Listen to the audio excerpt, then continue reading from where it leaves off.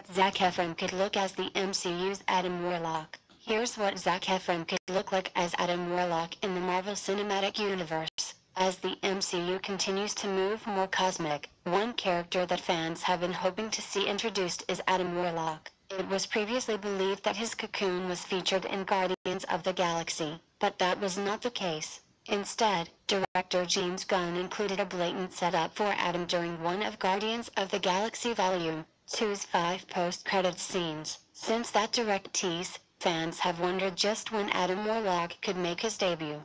Even though many hoped it could come in Avengers, Infinity War or Avengers Endgame thanks to Warlock's roles in similar comic storylines, he was not included in the epic two-part culmination of the MCU.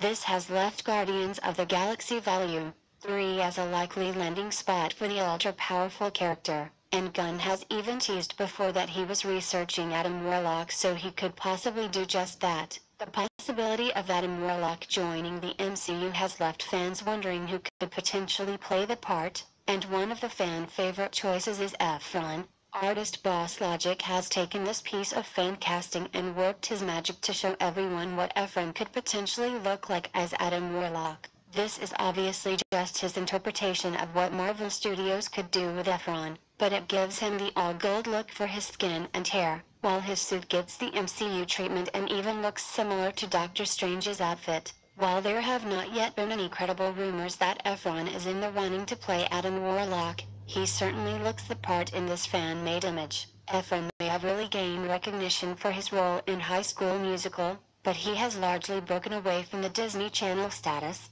He's ventured more into R-rated comedies like Neighbors and Baywatch, while his most recent role was a dramatic turn as serial killer Ted Bundy in Extremely Wicked, Shockingly Evil and Vile on Netflix. Efron has yet to do a superhero project, and his looks make him a great selection for Adam Warlock, who is supposed to be an ideal version of man. If Guardians of the Galaxy Volume 3 is ultimately where the MCU's Adam Warlock debuts, it could still be a while before someone, Efron or not, is cast in the role. It was recently reported that production is eyeing a 2020 start, but that likely wouldn't be until the latter half of the year at best given Gunn's commitments to the Suicide Squad. Whenever casting does begin on the film, Efron could be a solid pick, and certainly could pull off this look. Key release dates: Spider-Man: Far From Home, 2019. Release date: July 02th 2019. Be sure to like and subscribe.